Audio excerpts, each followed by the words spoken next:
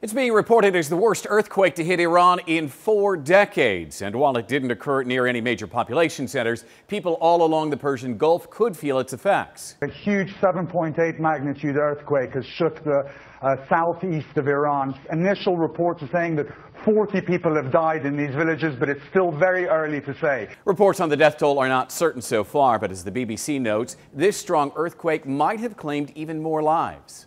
That hundreds of dead are expected from that quake. Our reporter in Tehran has said that it is the biggest earthquake in Iran in the last 40 years.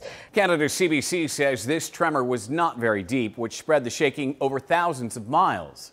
It's a shallow quake as well, and that means the tremors felt far and wide, right into New Delhi and into the Gulf cities of Bahrain and Dubai. And speaking of Dubai, the Weather Channel got a look at what is going on in that city. Eyewitnesses report buildings had to be evacuated because of safety concerns after the quake. Keep in mind, Dubai is about 450 miles away from the epicenter.